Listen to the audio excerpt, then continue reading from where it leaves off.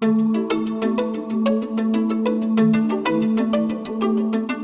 simple terms, it basically means that when a child is born, the testicle is not in the scrotum. Should be in the scrotum, but it's not there. And so during embryologic development, the testis actually starts in the belly cavity or the abdomen. Early on during embryologic development, it starts to make its way out of the abdomen, and then it goes into the groin area, which is called the inguinal canal. And eventually, it should go all the way down into the scrotum. And in about 3% of newborns, the testis is not there. It hasn't made its way all the way down.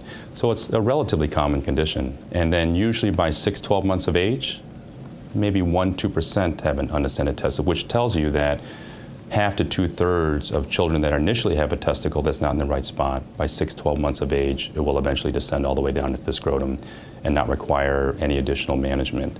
And for those that don't have a testis that is all the way down by 6 to 12 months of age, then really the only way to bring it down is surgical management. And fortunately, the vast majority are going to be located within the groin area or the inguinal canal and are brought down fairly easily with an outpatient procedure that takes about an hour or an hour and a half. A small percentage of patients will have a testis that's actually up in the abdomen, and that can be a more challenging procedure. And then depending on the surgeon's preference, they can either approach that with minimally invasive techniques like laparoscopic or robotic surgery, or it can be done through a conventional open technique. And there's different ways to do that. And so a lot depends on exactly where the testis is located and what type of procedures the surgeon is most comfortable with.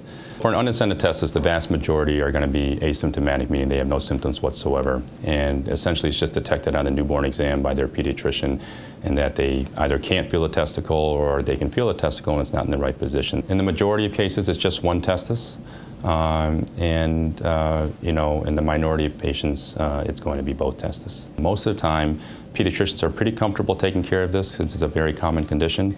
And if they don't feel the testis or they don't see that the testis is coming down appropriately by 3, 6 months of age, then they'll usually refer them to us. And that's generally the most common time that I see children is when they're 3 to 6 months of age.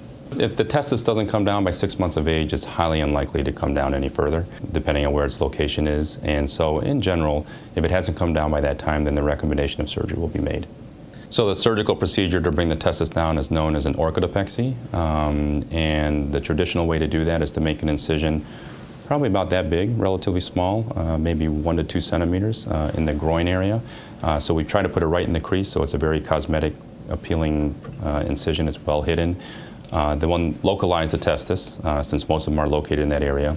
There's usually tissue that's holding it in place. There's also what we call sort of a subclinical hernia, because where the testis pops out of the abdominal compartment, there's an opening there that needs to be closed, so technically that's also known as a hernia.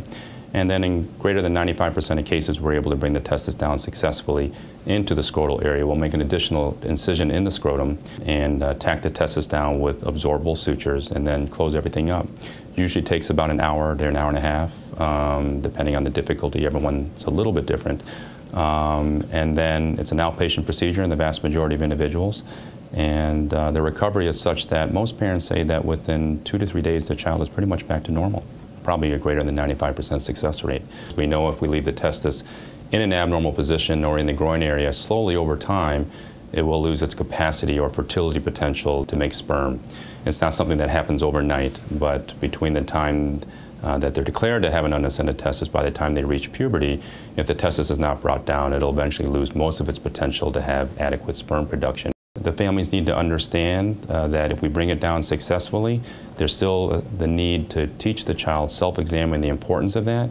Just like women are taught to examine their breasts, all men should be examining their testicles as they grow up, and they need to be taught that, especially in those individuals that have history of an undescended testis. An additional reason to bring the testis down is to have it in a position that obviously will be one that can facilitate comfort, as well as if they play sports, then the cup can be placed in an appropriate place to protect that testis from potential injury. Lastly, certainly the psychosocial issues of having 2 testicles as opposed to just 1 testicle.